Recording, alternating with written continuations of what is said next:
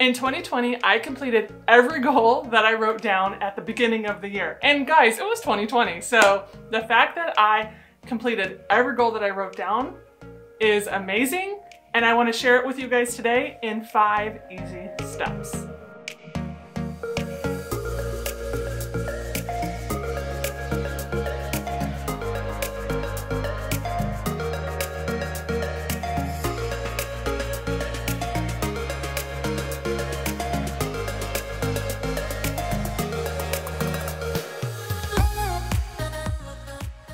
Hey guys, welcome back to my channel. If you're new here, I'm Hillary, your certified Enneagram life coach, and I love to teach you guys the Enneagram in the simplest way possible. You guys know that. Before we get started, don't forget to push that subscribe button, and a really important part is clicking the bell that's next to the subscribe button. That will tell you every time a video goes live. I've heard a lot of you saying that you didn't even know that I had those like 9 videos go live within 2 weeks because YouTube didn't tell you.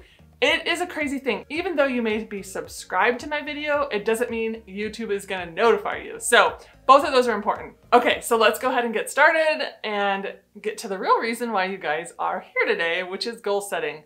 And it is gonna be from my perspective, which is an Enneagram Type 9, and you guys would have seen in the title that this is a Confessions of an Enneagram Type 9 video.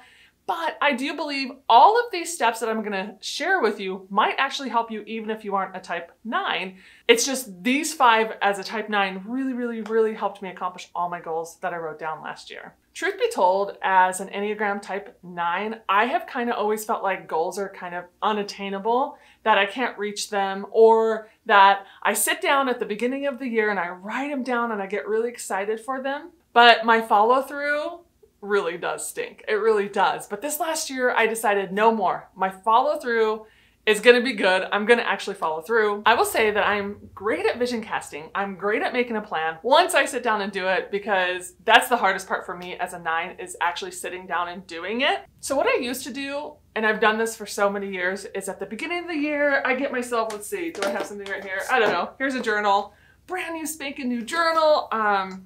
Journal. I don't know if you can see it, you probably can't, but, you know, brand new pages, right? And I get myself a brand new pen and I get so excited to write down my goals, and I open up the page, and this is from November 2018, day 1. That's what it says. It says, I am starting a new journal.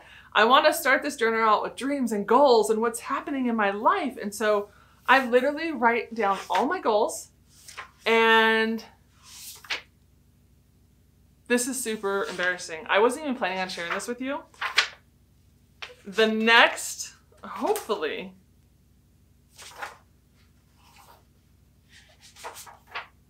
oh, okay. This is in November. All right.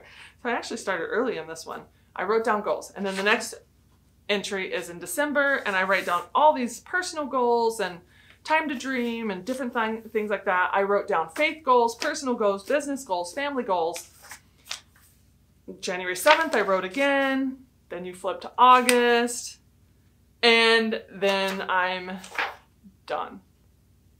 Yeah. So that year I wasn't really good at writing in my journal, but I started off strong. How many of you guys can relate to what I'm saying? You start off strong at the beginning of the year, but then as it goes, you forget. Like, I probably even forgot I bought this, if I'm being honest with you, and didn't write very much in it. It just doesn't work out for me to do it this way. And I'm so glad I've realized it now, but I'm even more excited to share with you guys a way that did work for me this year. Okay, so let's go ahead and get started into step 1. What is step 1 in achieving your goals? I believe it is to write them down. And so where I had the first step down, and I've done this for many years. I have another journal right here that I probably did the same darn thing in. I have lots of journals, guys, because I love buying journals. Oh, and then there's another one underneath there. It's fine. Okay, moving along. The key here is to write it down. I was on the right track.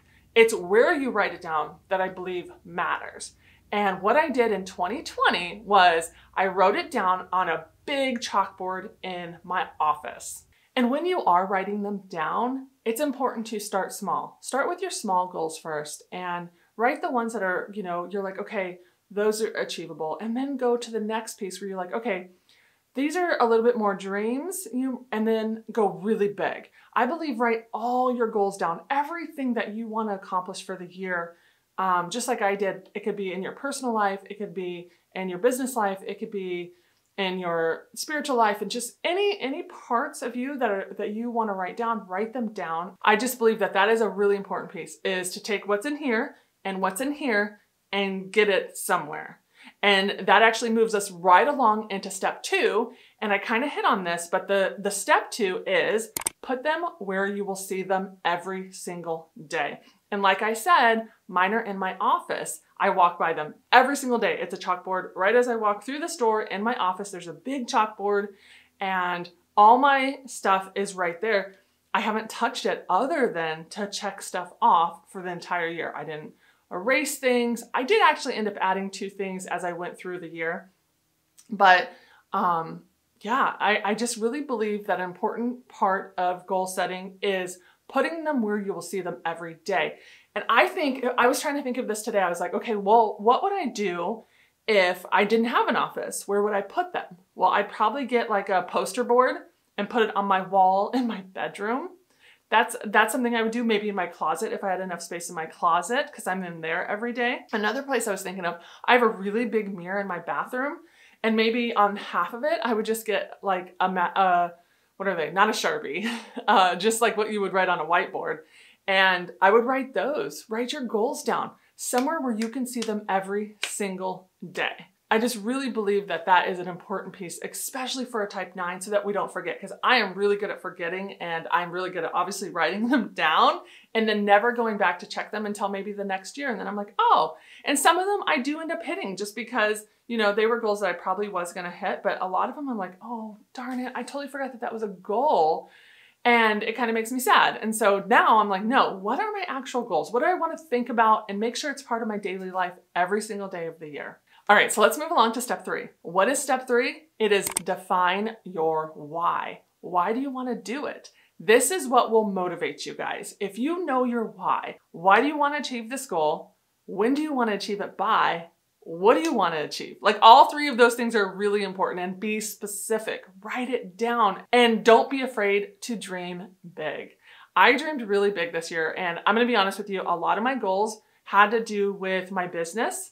Some of them were personal and some of them were business, and a lot of them were my YouTube goals, because at the beginning of 2020, January 2020, I believe I had between 300 and 600 followers on YouTube. I will double check that for you and put that right here, but I'm pretty sure it was a very low number. And so some of my goals were like, hey, in order to be profitable on YouTube, I need 1,000 subscribers and 4,000 hours watched. And so those were some of my goals. And then I was like, so those are attainable. And then the next piece is I'm going to dream bigger. And so I wrote 2,000 subscribers and 8,000 hours watched. And then I wrote, 3,000 subscribers and 4,000 and 5,000. And I think I topped it out around 5,000. And I hit 5,000 in December or maybe November. I'm not for sure when I hit 5,000, but guys, I hit those goals.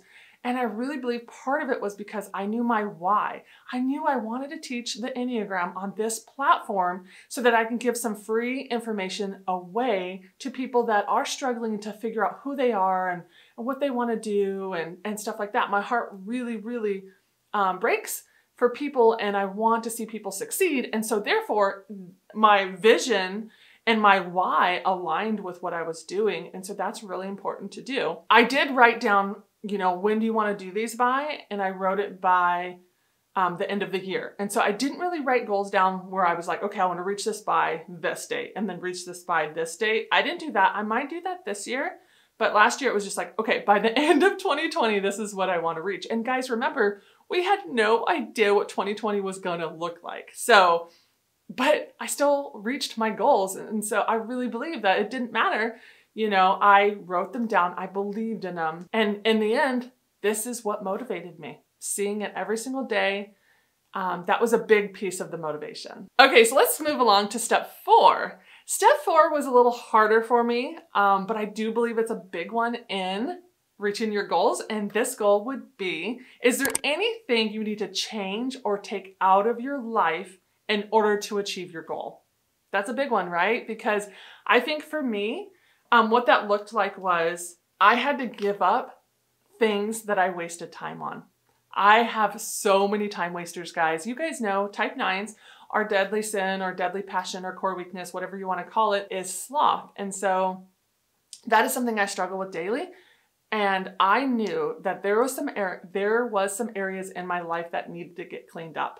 And so I took off a game on my phone that I really, really, really loved.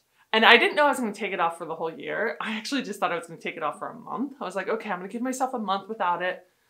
I still don't have it back. You know why? Because now I've identified it as something that wastes a lot of my time, and I don't think I'm strong enough yet. So I don't think the game is bad. I just think I'm not ready for it to be back in my life and to be taking time away from what I should be doing. Another one for me was reading novels or fiction. I love to read fiction. I love to lose myself in a book. Books call out to me way before TV and movies do.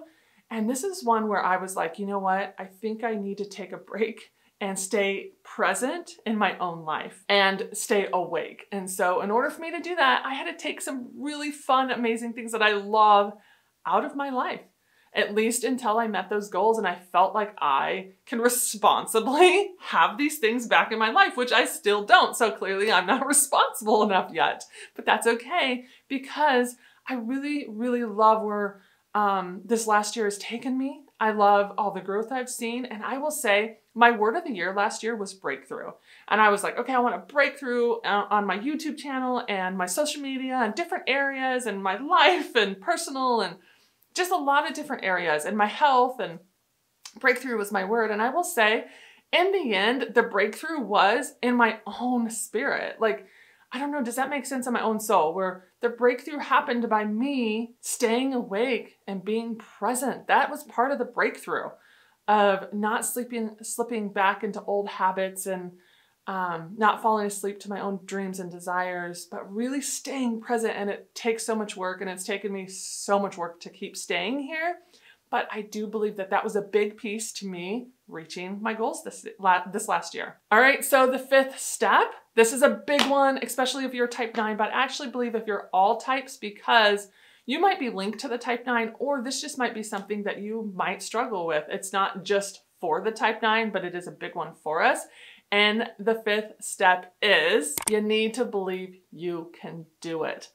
It's a lot of it is in our mind, guys. We can trip ourselves up. And so I really believe that we need to believe we can do it. We need to believe in ourselves. We need to believe in what we write down of like, yes, I can do it. I can accomplish it. For the 9 specifically, we struggle with our presence mattering. Is that a word? Mattering? Matter? Okay, your presence matters. That's our struggle. And for me, I've had to kind of put that lie down daily and go, no, my presence does matter. You know, I don't want to believe that lie anymore, that my presence doesn't matter in the YouTube world, in my personal life, in my world with my friends and my family and social media and different places. You know, it's not like a narcissistic thing, but it's just me waking up going, no, my presence matters, and staying on the path that God has for me matters. It matters whatever path you are on, because of course, more than likely you're not a YouTuber, more than likely you're not even in my lane, but think about the path you are on and stay on it. And don't get sidetracked by everybody else that's on that same path. That is a big one for me. I had to keep some blinders on and just stay in my own lane, because when I would look over here and see other people in my same lane doing it better, or at least what I thought was better, I would start to believe that my presence didn't matter in this world. Not the world in general, but in the worlds that I'm in right now professionally, right? Or even in my friendships and stuff. And so I would be like, oh, my presence actually didn't matter. But it did, and it does. And I'm here to tell you, stay in your own lane. And when this is a freebie. This is a bonus. It's not even in my notes. I really believe this though, guys. Whenever you find yourself looking into a different lane of someone else's and thinking they're better, you know what you should do? Tell them they're doing amazing. That's what I've been doing. Anytime it creeps in, I make sure to celebrate them. I just do, because I'm like, you know what? We don't know. They might be thinking that about me, right? And so that is how I've been able to put that lie down and not believe that lie and stay in my own lane is anytime I feel that, maybe it's envy, maybe it's jealousy, you know, because we can struggle with any of those core weaknesses. The 9 just, you know, mostly struggles with sloth, but anytime I feel any of that creeping in, I tell myself, okay, well now you're going to celebrate them. Okay, they're doing amazing, and tell them. It's important that we tell other people that their presence matters too, even if they're doing better than us, or at least what we think is better than us. And so when that lie creeps in, just replace it with truth. You know, when you're like, oh, my presence doesn't matter, replace it with, my presence does matter. And maybe I don't know who it actually matters to right now, but it doesn't matter. That part doesn't matter. You know what matters? That my presence matters to me. That is the key. And my presence does matter to me. So I've laid the lie down, and I've picked up the truth. Okay guys, so that's all I have for today. Those are the 5 things that I really believe will help you make and reach your goals in 2021. It's exciting. I'm excited for you guys. And if you feel led to share any of your goals that maybe you want others to help you be held accountable for, or you just want to share them because you're excited and you're like, gosh, this is a goal I'm going to reach, put those in the comments box below. I'd love to read them. I'd love to celebrate you. I'd love to cheer you on. Because we're all in this together, guys. So thank you so much for watching today. You know, I never like to leave without letting you know, if you don't know your type, if you've watched this video and you're like, goodness, I don't even know my type, I offer a Discover You typing session. It's a 1-hour Zoom call with me. All that information is linked in the description box below. And let's see, if you want to follow me on social media, you can go find me at Enneagram and Coaching over on Instagram. So that's all I have for today. Don't forget to subscribe if you haven't subscribed already. And until next time, bye guys.